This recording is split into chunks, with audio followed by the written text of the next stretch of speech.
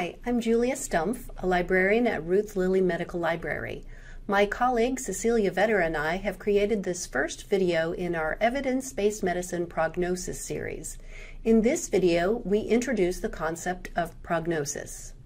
First, let's define prognosis. Prognosis is how likely a disease or medical condition changes over time. Specifically, over time, how likely is it to worsen? How likely is it to improve? How likely is it to recur? How likely will someone survive? So why is understanding prognosis useful? There are two main reasons. Number one, prognosis helps patients and clinicians understand the course of disease so they can prepare for health improvement, bringing reassurance and hope, or prepare for health decline, so patients can plan for disability or death. Number two, understanding prognosis helps both patients and clinicians make appropriate treatment decisions. This might mean deciding to pursue treatment or deciding not to pursue treatment. For instance, if the prognosis is cancer, 5-year survival rates could help clinicians decide which treatments provide the most benefit, and the 5-year survival rates could help clinicians weigh benefits of treatment against the risks of treatment. In sum, prognosis helps patients and clinicians understand the course of disease and make appropriate treatment decisions.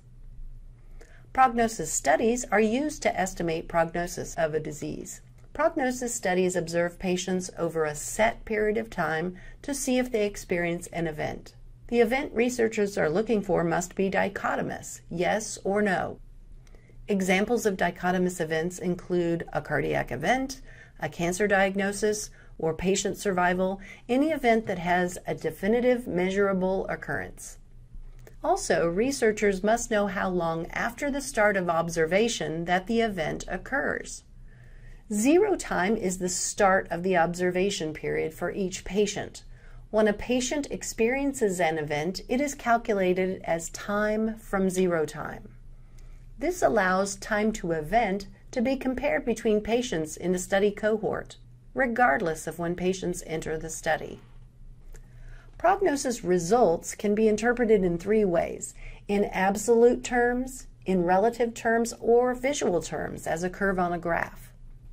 Prognosis results expressed as an absolute term will be a percentage, the percentage of patients in a cohort with the event or outcome after a period of time, such as days, months, or years.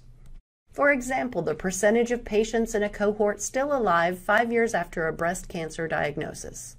Prognosis study results can also be expressed in relative terms, which is dependent on comparison with other populations. Relative survival rate is calculated as the percentage of patients with the disease who are still alive at the end of a time period, divided by the percentage of people in the general population of the same sex and age who are alive at the end of the same time period.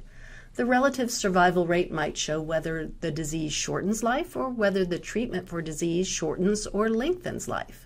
For example, the survival of patients undergoing percutaneous coronary intervention, or PCI, for myocardial infarction after 5 years compared to the survival of the general population after 5 years. Thirdly, prognosis results can be shown on a graph. The x-axis is time and the y-axis is the number of patients who have not yet experienced an event. Here is an example of a survival curve, also known as a Kaplan-Meier curve.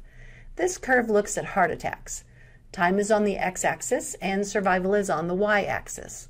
The colors represent time since a patient's last heart attack.